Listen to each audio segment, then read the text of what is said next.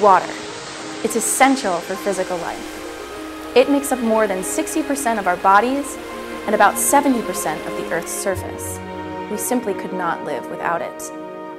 Neither can we live without water in our spiritual lives.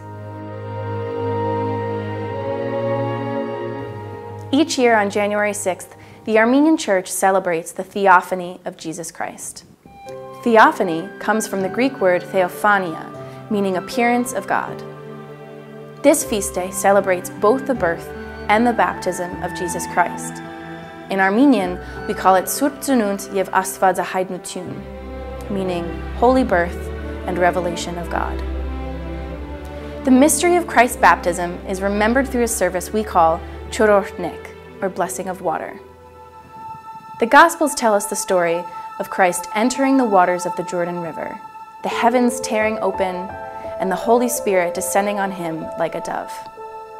The Father's voice is heard from the heavens saying, "This is my Son, the Beloved. With him I am well pleased."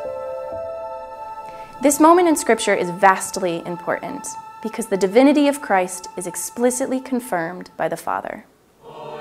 In short, the blessing of water service celebrates the presence of the Holy Trinity as it was revealed on the day of Christ's baptism. The priest acknowledges the Father by pouring the water in the shape of a cross 3 times over the basin, reciting Psalm 29, "The voice of the Lord is upon the waters, and the God of glory thundered.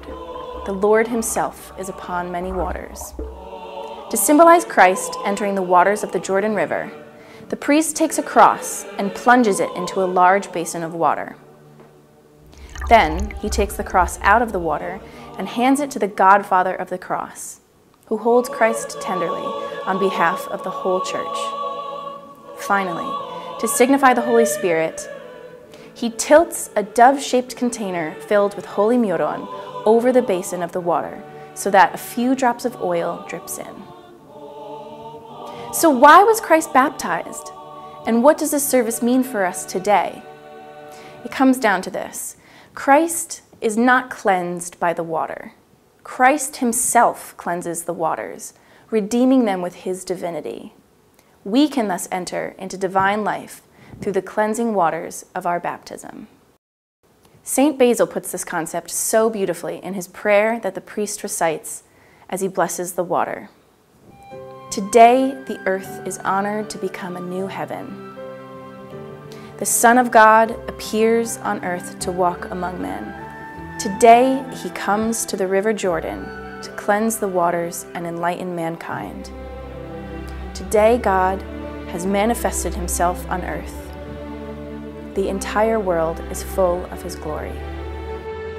The blessing of water service is not only a remembrance of Christ's baptism. It is a call to us to remember our own baptism and its promise of new life.